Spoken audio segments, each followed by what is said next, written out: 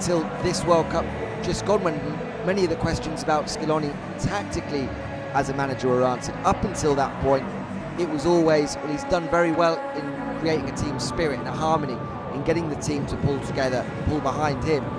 And then at the World Cup, when we saw some tactical tweaks, we saw him having to make changes that were fundamental to Argentina going on a winning tournament, we started to see a little bit more of Scaloni, the coach, and leading them, of course, to the World Cup, to the situation we are now, where so many people now looking at Lionel Scaloni as arguably one of the next top young coaches. Who knows where the future may hold for him. For now, Argentina will be hoping that it leads to, of course, the next World Cup after just signing a new contract.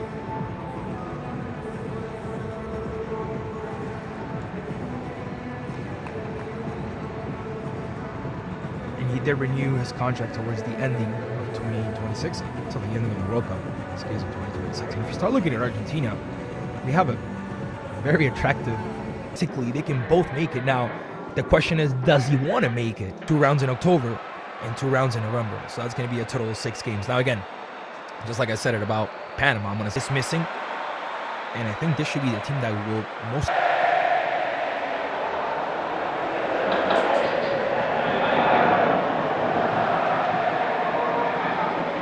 Panama will most likely play with Galvan, Peralta, Rios, Fariña, and Anderson. That will be the back 5, as Jose Guerra will take care of the goal. Murillo and Gudiño as the 2 holding midfielders, and up top Quintero, Córdoba, and Stevens. The starting 11, Jorge Deli Valdez for these players. We've had some big nights here at the Monumental, but of course, ladies and gentlemen, the world champs, for people to enjoy, to relive, as we truly just watch and enjoy video.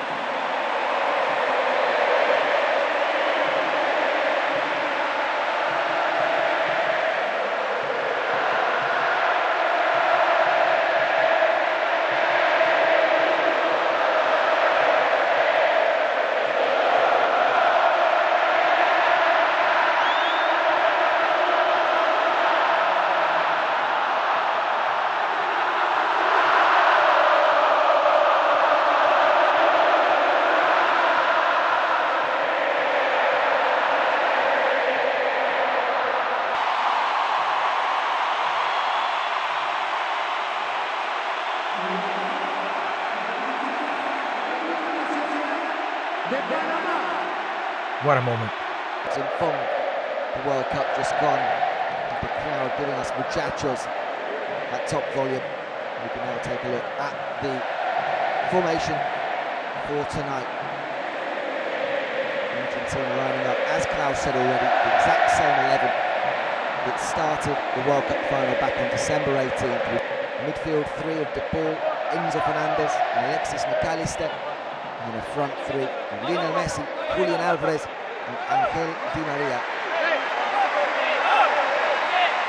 And the families, children, everyone with the squad on the pitch ready for a photo pre-game.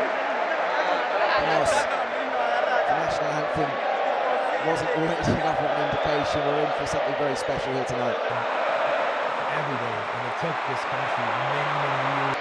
More than anyone deserves this moment. And it's clearly relishing every single moment. We just saw the lineup there. And Lionel Messi, of course, captaining the team once again. Yeah, definitely. Again, we talked about good players from Panama, or the players that we are most in common with And this is pretty much a B team. Again, we said it again. Panama. So something important for them as well, Pete. Yeah, they win, they go to the semi-finals, as you said, which actually is well done to quarterback and Quintero. As you can see, number 19, he's the lone striker. The reference in the attack is the two windows. Quintero. And then Fredo Stevens will be taking care of those wings. Sitting back in their own half, and even sitting back with that many numbers, Angel Di Maria almost threads it through there for the ball. Ball coming into the area. Careful with this one as it is rejected. And this time by Giovanni Rios. Covered. Argentina, here's Messi. Movement towards the right, gets away from one marker, tries to pass towards McAllister. Di Maria inside of the area. Messi. Someone in the way back towards Di Maria. That's going to be the vibe for tonight. We must score good goals, collective plays, build-ups. And so far, Argentina's been doing that. Here's Messi. That's not a foul. Oh, that didn't look like a foul first. And Nepal, of course, coming to the rescue. As he should. And we're going to have the first yellow card of the game. It will be for Kevin Galvan and a free kick. A very nice one here for Argentina. Oh, Messi left there with a bloody knee. We got our first yellow card. I think it was shown to Kevin Galvan. Just to remind us that this isn't just a party here. There is still a competitive game of football being played. And as you say there, Rodrigo de Paul quickly on the scene. Lionel Messi's loyal watchdog over the last couple of years for the national team.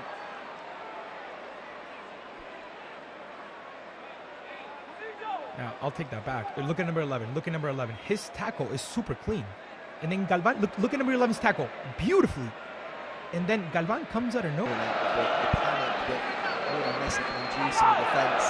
You see him when we saw the lineups on that right-hand side, but clearly tucking infield, getting the ball into his feet. And there's that just fear in defenders once he gets into it and turns, and he can hurt you. And that's why we see those flying challenges, just anything to stop it. Chance for Messi, looking for his goal number 99. Leo Messi! And the ball strikes on the post, incredible. What a shot from number 10. And the ball didn't even have too much power, but the accuracy was just on point. Look at this one, Pete. Almost number 99, but not yet. Beautiful strike. Over the wall, bending away from the goalkeeper, who's just watching. We're going to play this one short. Here's Messi. Goes right at the edge of the area with that control.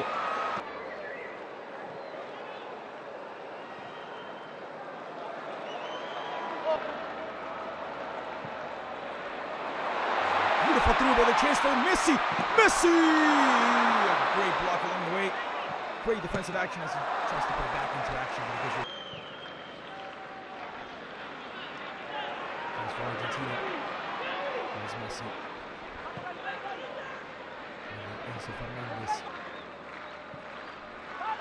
Sheer number of red shirts they get into the penalty area make it so difficult for Argentina. Messi! Messi! Over the crossbar. Makes it very difficult. Very tough to get through. Joined by those two holding midfield players. A chance for Argentina inside of the area. And Chelsea now who tried from long range and a great response. And the keeper will be a corner.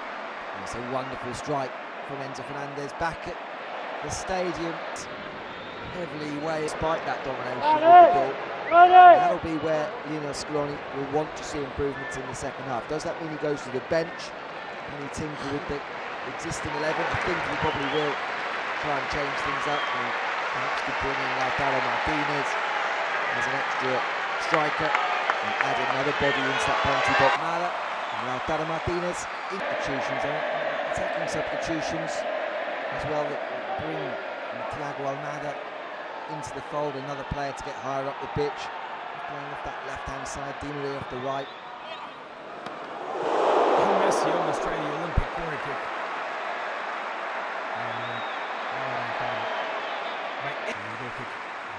Once again. It was certainly drifting in, wasn't it? Guerra had to be alert to it. And just about gets his feet right, back pedals there.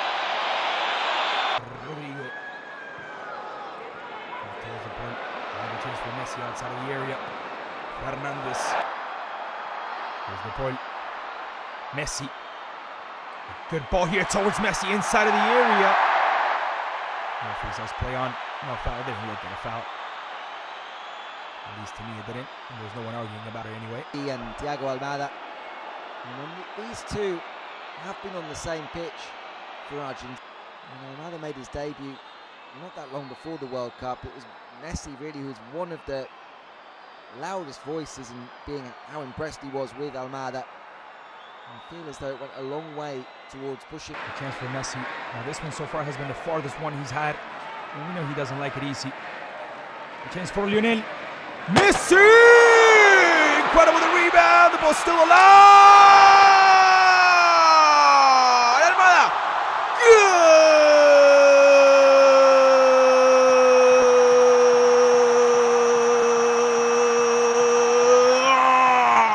Goal for Argentina. It's the Atlanta United mate Thiago Almada coming through after a beautiful execution from Lionel Messi. Once again hitting the crossbar. Landed right towards number 16, who sent it towards the back of the net. Less than 15 to play. Argentina takes the lead here in the Monumental. 1 goal to no. Well, he's had a good few looks at this, hasn't he, Messi? This one, again, within a whisker, a great strike. But it will be a night that Thiago Almada will remember forever. The goalkeeper again, just having to watch. It's Paredes who gets there first. He can't get the shot off. And Almada left with the simple task of stroking that ball into the unguarded net. His first goal for Argentina, following on from a sensational start at club level for Atlanta United. What a moment for Thiago Almada. Now the ball. Lionel Messi looking to cut inside of the middle. Look at this beautiful through goal. Looking for Lautaro Martinez quick. Messi right outside of the area. The chance for number 10 to get through inside of the area. Messi! And it gets taken away right away. The chance of a shot, and now the deflection. Now. We're still looking for his goal number 99. The chance for Messi. With a very crowded wall once again. Here's Lionel!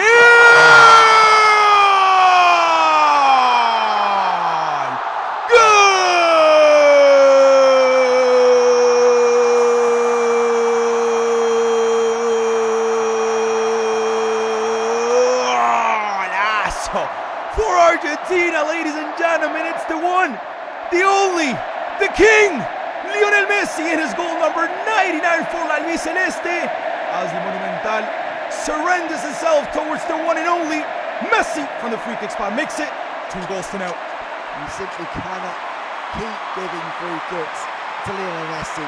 It's goal number 99 for Argentina, Klaus. It's goal number 800 for Lionel Messi's remarkable career for club and country. Just an honour to sit here and watch this man play football. We may not have him around for too much longer, so we have to savour every single moment, every single goal. And this is absolutely trademark stuff.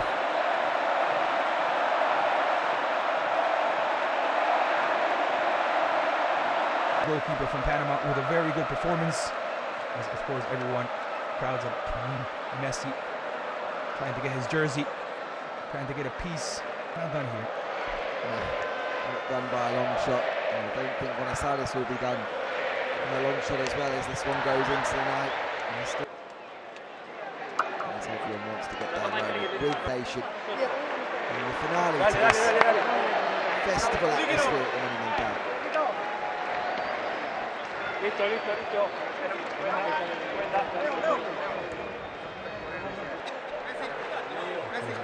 Something from Messi. There is another picture. Can I get a picture, please? There it is. Turn around.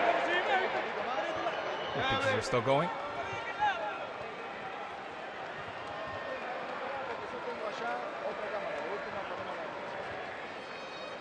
We're trying to get a picture, but couldn't. No rest for Messi. Still getting tracked by people wanting photos. We saw the footage in Buenos Aires a couple of nights ago. Messi out-timed to himself. Absolutely mobbed everywhere he goes, including on the pitch. Buenos Aires.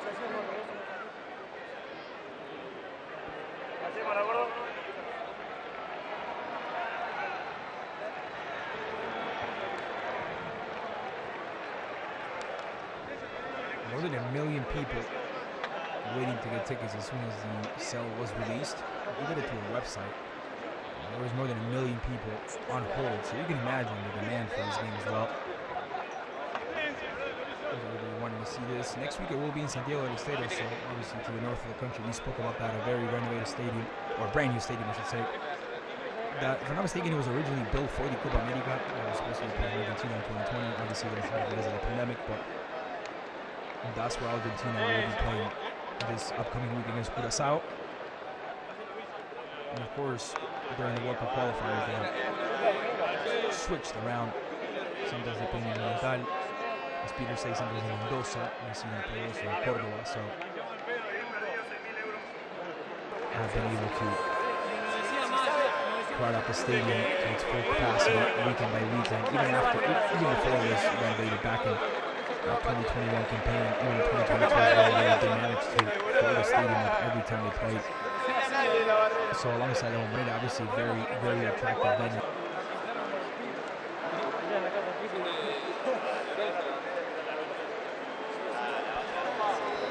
As I said, when you oversee a World Cup triumph, a Copa America, and you're doing something right, and you certainly become a very popular figure among the players as well.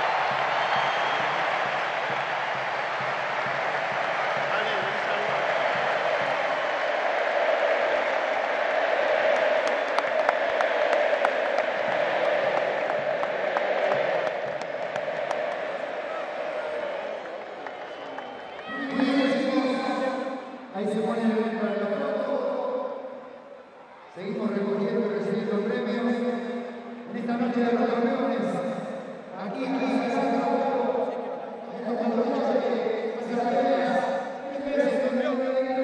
More awards in the illustrious career of Lionel Messi. And everyone in attendance bowing in worship of Argentina's number 10. 800 goals in his career tonight, with that free kick late on. And finally, Lionel Messi being able to call himself a world champion as well. I don't think Messi liked getting his head shake too much there. But you can sense all the love that he's getting. I mean, if there's one thing he's going to have a tough time tonight, it's taking all those awards home. Someone's going to have to help him out.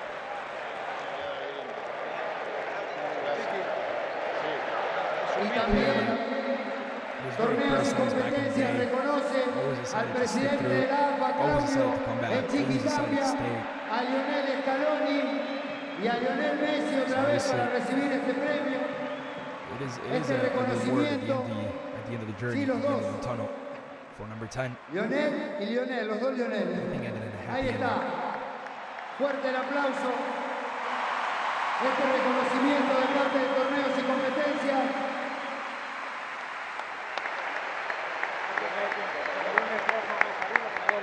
Hay mucho más todavía. Es una noche de festejos. Se sufrió mucho para lograr la gloria después de 36 años. Big awards. Y aquí estamos agasajando the best, a los responsables. The best coach in the world, the best player in the world. Lionel Scaloni and Lionel Messi.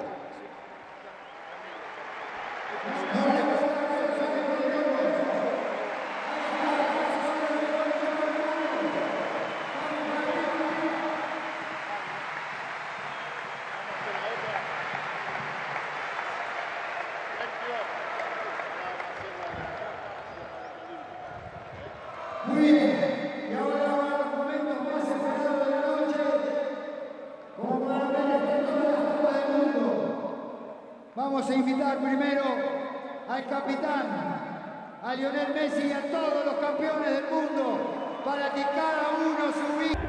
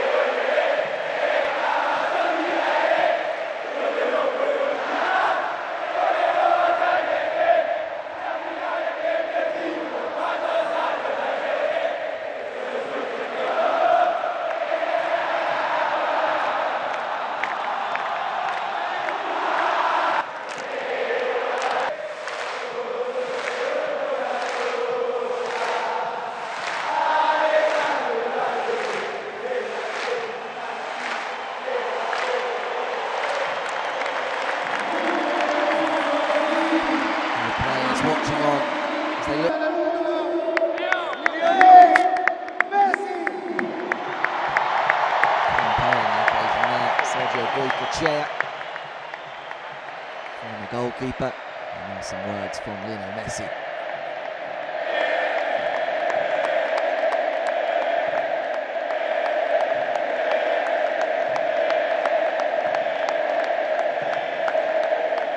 Bueno, buenas noches. No me escucho bien, así que no sé qué voy a decir. Primero que nada, darle las gracias a ustedes por todo el cariño que venimos recibiendo, no solo después de ser campeones del mundo, sino desde antes, cuando empezamos a ganar la Copa América. Lo venimos diciendo durante muchísimo tiempo, que íbamos a hacer todo lo posible por esto.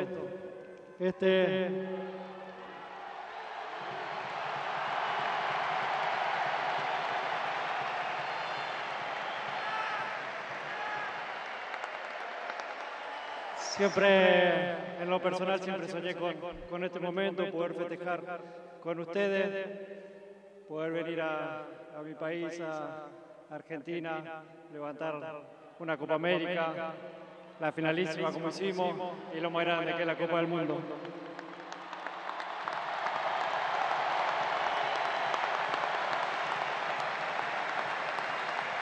Yo sé que hoy es un día nuestro, que es el día donde estamos festejando los campeones, pero no quiero olvidarme de todos esos compañeros que tuve anteriormente, que también hicimos todo lo posible por intentar conseguir esta.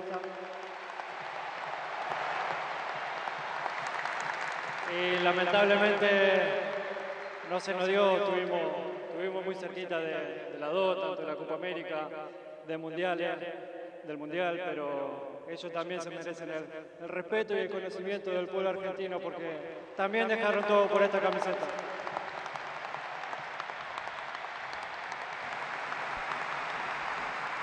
Y bueno, para terminar, decirle que sigamos haciendo lo que estamos haciendo, ¿no? Disfrutemos Of Argentina. tuvimos mucho tiempo para volver a ganarla y no sabemos cuánto va a pasar para que vuelva a suceder otra vez. Ojalá no pasen tantos años, pero quedó demostrado que es muy difícil conseguir la Copa del Mundo. Dependen de muchísimas cosas, no solo de un gran grupo, de un gran equipo. A veces por pequeños detalles no se puede conseguir. Y ahora disfrutemos de la tercera estrella. Muchas gracias a todos.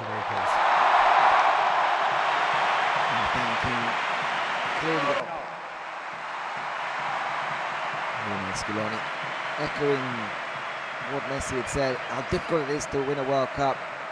And you have to enjoy it. And before that, really putting... Que sufrieron también más que nadie, junto a cada uno. Nuevamente, la Copa del Mundo, esa que se hizo esperar 36 años, pero que volvió a nuestro país. Y ahora sí, con ya el equipo completo, los jugadores, familia, Claudio Tapia y Alejandro Domínguez le entregan la copa nuevamente a nuestro capitán.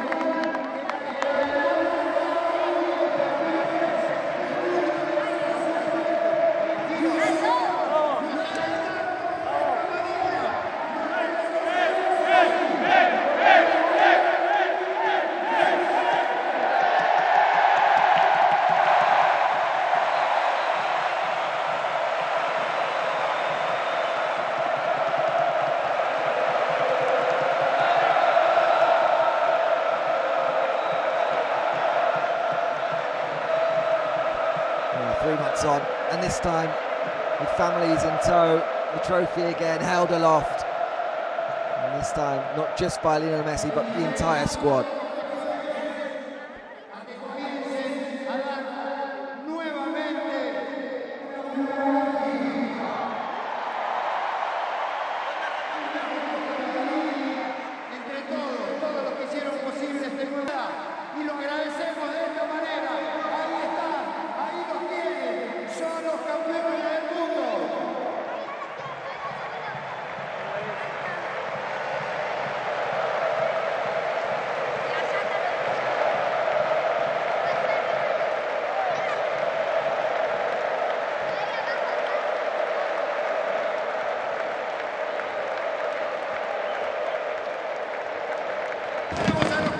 It's for this reason that we're here this evening, not so much for Argentina against Panama.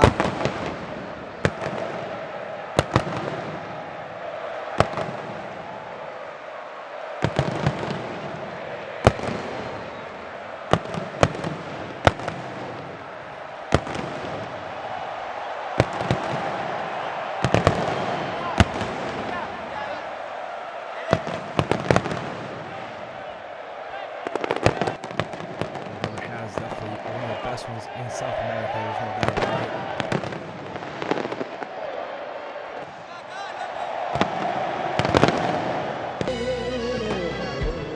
Now, we talked about it too. I mean, this team has the structure of the team that starts the World Cup qualifiers, and most likely the team will play next year in the Copa America here in the United States. So that's the problem. I think even after Messi is gone, they're still going to have plenty of. We'll all be there, should be there in an Argentina team that can go on for the next close to a decade. Then you add in some of the players that we didn't see but who were called up during this window. Garnacho of Manchester United, of course, ruled out through injury, but Buonanotte of Brighton, who is there, Maxi Perrone, who is also in the squad that we didn't see today. So there's a really interesting group of young players ready, you feel, in the next year or two to start making their way into the group as well. And so plenty of reasons.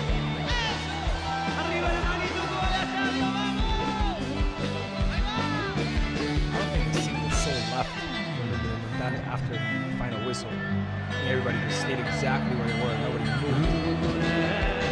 Now, each side giving the soundtrack to this Olympic lap.